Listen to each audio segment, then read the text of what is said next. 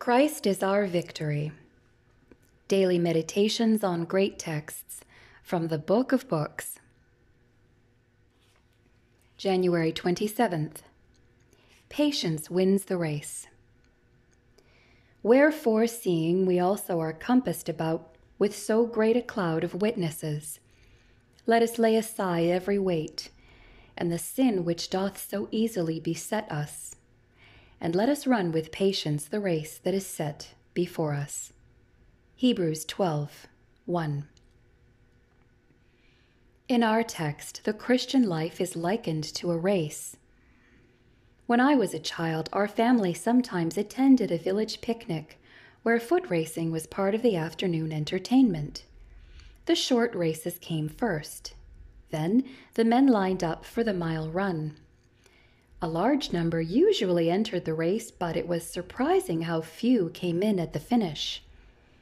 It is a trait of human beings to start well and then give up in discouragement. Those who refuse to persevere are destined to failure. The prize comes at the end of the race. Society owes much to the few who possess the rare quality of patient endurance.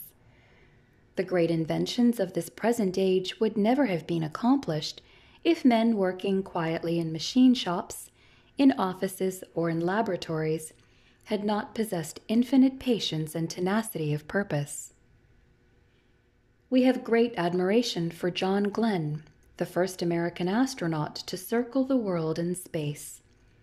This triumph was not accomplished by chance, nor was it a stroke of luck.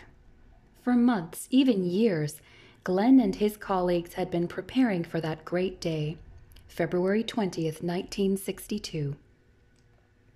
Later, on his visit to Washington, he received high honors from the late President Kennedy and the applause and praise of the nation. At this time, Glenn paid tribute to all who had made the adventure possible. He said hundreds had contributed to this great achievement through patient experimentation and many days of hard toil. Some who have the ability to succeed are deflected from their purpose by side attractions. The Apostle Paul said, "Ye did run well. Who did hinder you?" Fascinating scenes along the way beckon us into bypaths, but we must keep our eyes on the goal if we would gain the prize.